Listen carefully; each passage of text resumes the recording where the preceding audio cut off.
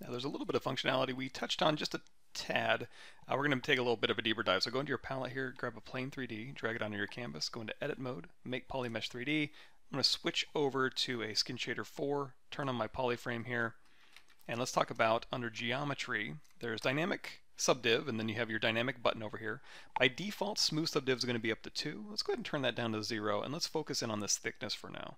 So if we take this thickness and we drag it up, you're going to see it's going to give us real thickness, and we can see both sides of our object. Now again, this is dynamic, it's not real. So I can do Shift D to turn off dynamic, D to turn it back on. You can say always yes. So again, you can toggle this on and off. You're going to see, I can see the front side of the object here, but if I turned off dynamic, I can't see the back side.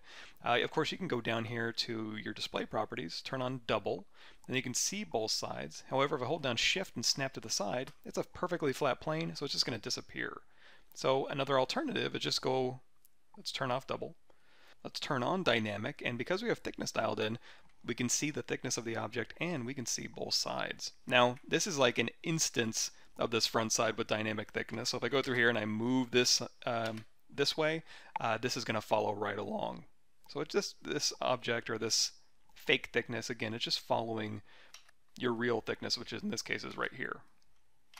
Now if you add this with smooth subdiv, it's perfectly fine. You can just go through here, and again you can move this and you get a much smoother result. Again, smooth subdiv of 0 will give you this result, and then as you add this, it'll give you a preview of what it would look like subdivided. Now post subdiv and post subdiv off are essentially, if I just go through here and I just really crank up this thickness here, if we have post subdiv off and we have smooth subdiv of 4, essentially what it's telling it is add the thickness resolution as I'm subdividing dynamically.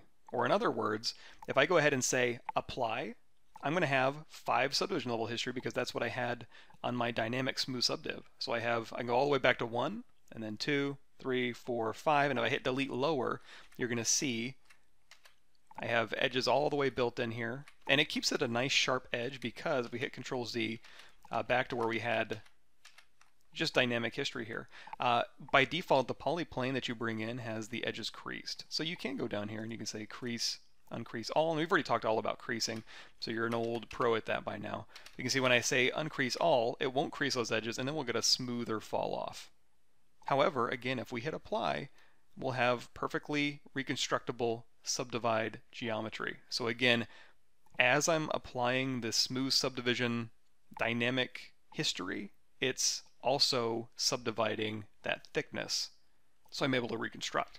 Now again, if I undo back to where I just have my dynamic plane with no subdivision history, and we say post subdiv, that's going to really sharpen up my edges here, even though we can go in here and hit uncrease all. We're not creased at all. But what it's telling it is go ahead and subdivide my geometry 4 times and then add thickness. So when I apply this, if I go up here to reconstruct, I'm not able to. And if I look in here, you're going to see I have very high resolution geometry up here, but this whole thickness in here only has 1 edge. You're going to see lots of geometry here, just 1 edge through here. So if we undo that, you're going to see where that comes into play is, number 1, we're telling it to do it post subdivision, so subdivide the plane first and then add thickness, which of course means this is going to have a lot of geometry, and then your thickness is going to be added on after. Here is where we can add segments. So here, as I go through here and crank up these segments, you can attempt to kind of even out your geometry a little bit. Now, there is a little bit of fancy footwork you can do. If we go through here and undo back to where we just had our plane, and again we'll crank up our thickness a bit, and we'll say post subdiv. So we're going to say subdivide the top and then add our thickness. You can cheat the system a little bit, and you can say, okay, for a smooth subdiv of 2, you can go down here and say give me 4 segments, and now when I hit apply, even though I applied it in post, I can still reconstruct back to my original subdivision level 1.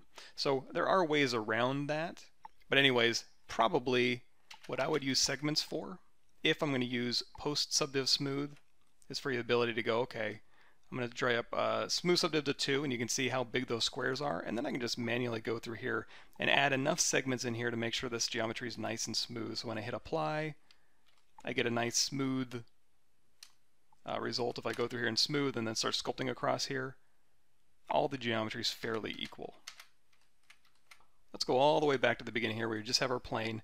We have dynamic turned on, smooth subdiv of 2. Go ahead and crank up with some thickness. And actually, you know what? Let's take smooth subdiv down to 0, and let's go into our Z modeler brush, BZM, hover over an edge. You're going to see when I select this edge with this dynamic thickness on, again, if we turn dynamic off, here's our object, you're going to see the middle of the plane here is where our real geometry is, and that's because we have an offset set to 0. So if I hover over an edge and we say extrude edge loop, of course we can go through here and we can extrude an edge off, we can continue extruding an edge off. But again, it's not real thickness. We can go with here, turn off dynamic, and all we're really doing is extruding off single edges here. But we can hit D or turn on dynamic, and there it is again. But again, our real geometry is right in the middle. If we take this offset and set it to 100, you're going to see, number one, my geometry kind of jumps a little bit. And that's because at negative 100, my real geometry is right here at the top, and then all my dynamic geometry goes away from that. So now as I drag this out, my geometry from the top is going to be where my edge selector is. If I do the opposite and go to offset of negative 100, now my real geometry is this geometry down here, and then it dynamically pushes up. So if I turn off dynamic, you're going to see it pops up, and if I go back down here to negative 100, turn on dynamic, it goes down, and if I want to split the difference, just turn this to 0, and now my dynamic thickness is right in the middle of my actual geometry.